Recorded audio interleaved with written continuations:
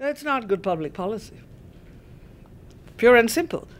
I mean, this province needs highly educated people in every profession. I mean, we already have a shortage. So in some respects, at the time when we need to make the investment, we are disinvesting. So we have to find a way to manage our wage bill. And so it's going to require us to look very strategically at programs, at services, everything across the institution, with the view to strengthening the institution, not weakening it, maybe eliminating a great deal of choice for students, but what they have access to, maintaining the quality that we need.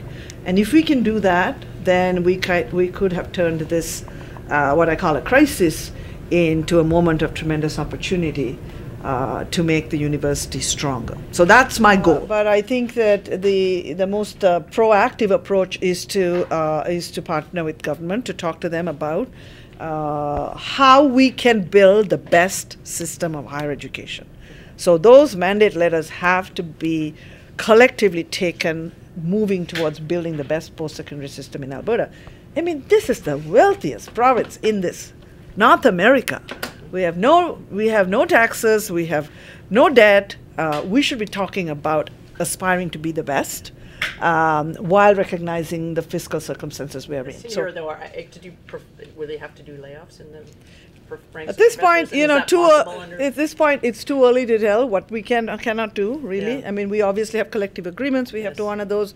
We have the Post-Secondary Learning Act, which has a certain set of, what shall I say, rights and responsibilities for the institution. We would be looking at all of those things. We have the possibility of people who are retiring. We have the possibility of reassigning teaching responsibilities. There are some flexibilities in the system, and but I think we're going to need more flexibility. And so I think the government is going to have to look at how they can help us get the flexibility we need in order to strengthen the University of Alberta.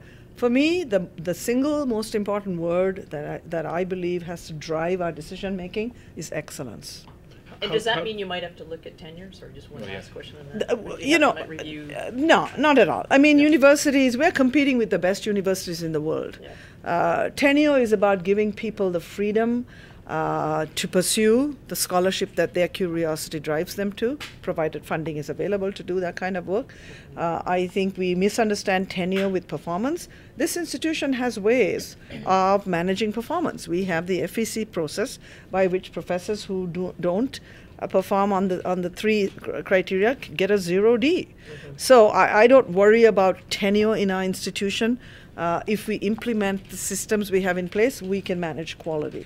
Can you raise tuition on grad students? It's not covered by the provincial cap? Everything is covered by the provincial cap. So there's an example of where we need flexibility, right? Graduate student tuition. And are foreign student fees covered by it? They're not covered by it. They are covered by the provincial cap too. We have we've taken the approach that the foreign student tuition is equal to the provincial grant that we get per student and the student tuition, right? So if you look at our foreign student tuition number, it actually is what an Alberta student is being funded for, right? Okay. So we don't think it's appropriate to raise foreign student tuition above and beyond that. We'd have to look at that, but we also have to be competitive. So on the graduate student tuition, I mean, we are probably among the lowest in the country.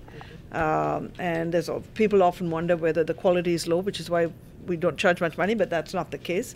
So we've got to look at that. Our law, if you look at our professional programs, law, very low relative to the rest of the country. Business, if you go down the list of professional programs, we're underfunded. Now you take these professions, take business for example. I mean, you're expecting these graduates to come out with and compete with the best, certainly in North America. We need to invest more in these professional programs to give them a much higher quality. And so I would argue that we find a way to ensure that the professional programs are benchmarked against our peers, and then the increased tuition that we should be allowed to be charged is invested in scholarships so that those students who would not otherwise be able to attend law school can attend law school. Same with business school. Right now we're subsidizing everybody, and I don't think that's good public policy. And then we have to look at what's happening with our revenue sources. So our international student population has been increasing very dramatically.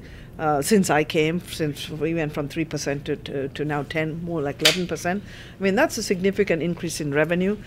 Research funding has been increasing. I mean, we are having a big impact in terms of bringing in additional revenue that is allowing us to do things we could not have done. So that's where we are going to focus on. How do we increase our revenue as well while we're also managing the whole expense So thing? looking for more donors and Absolutely, private sector funding. huge, Yeah. huge. I mean, donors. I mean, I think that there's a huge opportunity to raise money for scholarships, for professorships, from the private sector, from donors, and we've been very, very significantly enhancing our ability to do fundraising, and I think that's beginning to pay off. So that's the future. That's why I think you have to look at being optimistic through difficult times and making wise choices.